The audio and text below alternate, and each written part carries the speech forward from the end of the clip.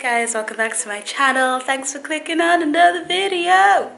In today's video, I'm going to take you to the gym with me because I am about to go and smash an upper body workout. I'm not one of those people who, you know, just does hamstrings or just works something. It's always a full body workout, but it's more focused. The main focus of today's workout is strengthening and toning my upper body. It's going to be good. It's going to be really good. Let me know if you like videos like this, by the way. I know that usually I do home workouts, but I also know that a lot of you go to the gym, so I wanted to share more of my gym workouts too.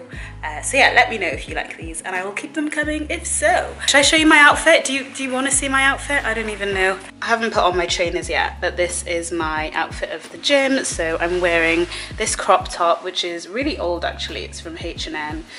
These leggings from Gymshark, a bit newer. Again, this Gymshark jacket, which is just what I wear to the gym. I dyed my hair a little bit blonder.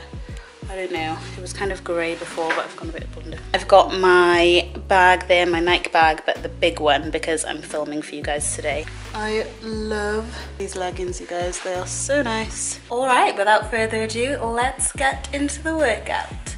Switching to voiceover in 3, 2, 1, let's go.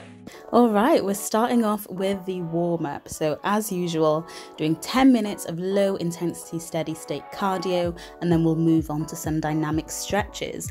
Now today I am going on the cross trainer, putting the level up to level 10. Please ignore the fact that I am eating a protein bar while on the machine. I mean, I wouldn't recommend it, but I low-key know my own body, and when I'm a bit hungry, when I just need a little sugar boost, I'll compromise and I will just eat while exercising, but I wouldn't recommend that. So yeah, we do 10 minutes of the machine, just keeping it going, getting the heart rate up, the blood flowing, and then we move on to dynamic stretches. So my stretches are always targeted to the workout that I'm going to be doing. So as today is upper body focused, the dynamic stretches are upper body focused. So when I say dynamic, what I mean is that we are moving around the range of that joint. So the aim of the warm-up is to get my body doing the things that it's about to do while under pressure. So say if I'm going to be moving weight, I want to move through that range while there is no weight. So I just want to make sure that my body is comfortable with what it's about to be doing before I add the extra intensity of the actual workout. This helps to prevent injury and just lets me do my best and just see the different type of ones that I'm doing, and you can try them in your own workout. But also feel free to just focus on what feels like it needs focus for you. So listen to your body. I know that sounds super vague, but yeah, seriously, listen to your body. Sometimes you'll have a spot that's extra tight, sometimes you'll need to hang a little longer on one area. Do what feels good. And then we move on to the main workout. So we are doing supersets of pull-ups and dips. AMRAP, which is as many reps as possible. So I'm doing as many pull-ups as I can, and then I'm going and doing as many dips as I can, and then I'm resting for 3 minutes and repeating that 3 times. Now you might be watching this like, Sarah, I can't do pull-ups, and that's totally cool. I couldn't always do pull-ups either. I will never forget the first time I tried to do a pull-up, and at this point I was, you know, training athletics quite a lot, and so I really expected to be able to do it, but I couldn't. I was super weak and I could not lift one pull-up, so I worked on it. I started practicing. I actually started using the machines that support you, so the assisted pull-up machines. I'll put a picture in here as you can see. I wouldn't really recommend those because they stabilize the body for you, and actually allowing the free movement and using your muscles to stabilize yourself, that's all part of the exercise. So I'd recommend using resistance bands, but I definitely learnt using the assisted machines, and I would just do 10 reps, and then I would decrease the amount of weight assisting me each time I went to the gym until I was able to do it freehand.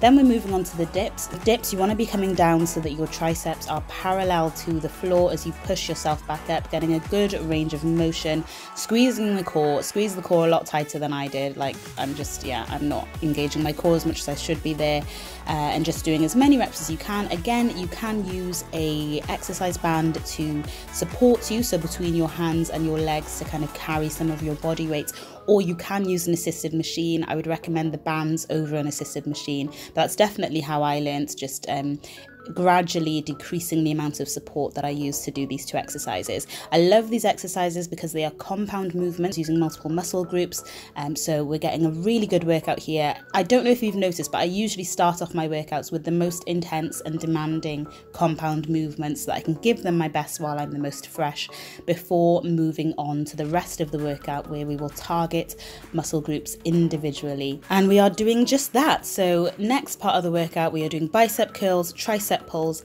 standing flies and dumbbell rows. So we are doing these as a superset, so we're not resting between each exercise, we're moving straight on to the next one, only taking the amount of time that it takes to move on to the next one.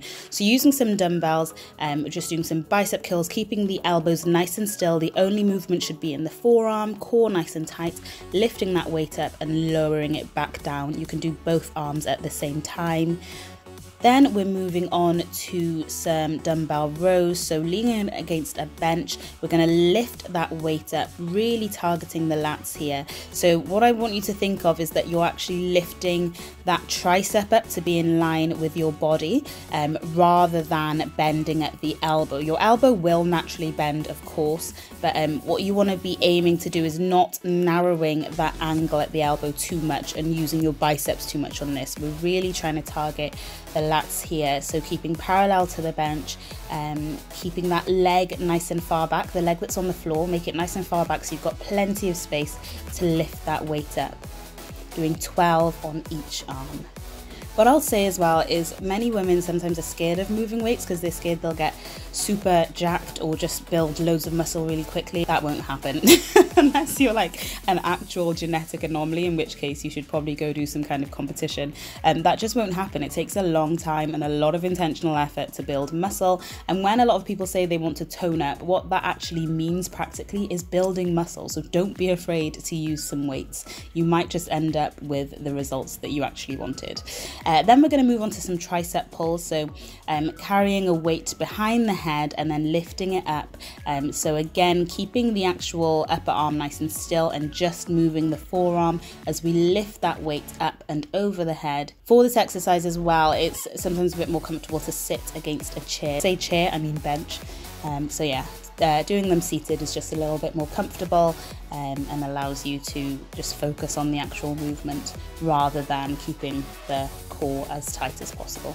Then we're moving on to the standing flies. Now these, oh boy, do not underestimate this exercise. I highly encourage you to go for the lowest weight that you can find when you're first trying this. You might even not want to use any weight. They are so intense. I don't know how. They get my arms just, my upper back, just everything just wants to say, no, let us rest. So leaning forward, lifting the arms up, keeping a slight bend in the elbow as you lift the arms up till they are in line with the upper body and lower them back down. Oh my goodness, you will feel this. So we're doing 12 of those. Then we're moving on to the circuit. I love finishing a workout with a nice sweaty HIIT circuit to really burn some calories, get the heart rate up, get nice and sweaty. So doing some battle ropes. Oh my goodness. When you're doing these, try and sit back, squat a little, but try not to kind of, move your whole body. So try and keep the movement in the actual arms. So we're focusing on the upper body here. So rather than, if you notice that you're kind of bobbing up and down and squatting up and down on the battle ropes, try not to do that. And then we're moving on to squat and push. So getting a medicine ball and pushing that up and over the head, feet nice and wide, weight through the heels, sitting back, squeezing the glutes as we get up, and then moving on to some burpees. So we're doing 3 sets, 30 seconds of each exercise. I'm laughing because when I get tired, my headphones just annoy me. My music annoys me when I'm breathless. I don't know what it is. So yeah, that's why I threw those onto the floor there. But we're doing 3 sets of 30 seconds of each exercise, 20 seconds rest in between, a few minutes between each set, and yeah, this will finish you off nicely.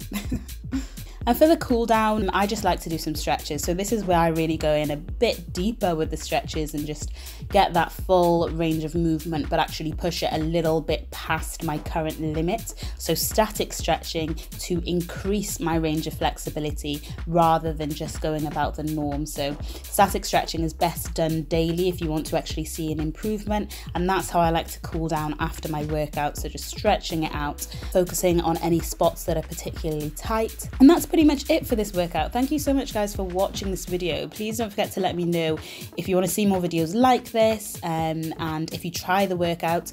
Also, the actual workout will be written in the description box of this video, so you can just like screenshot it and take it to the gym with you. Let me know how you found it, and I will see you guys in my next video. Thank you so much for watching. Love you so much. Bye. Bye bye. Bye.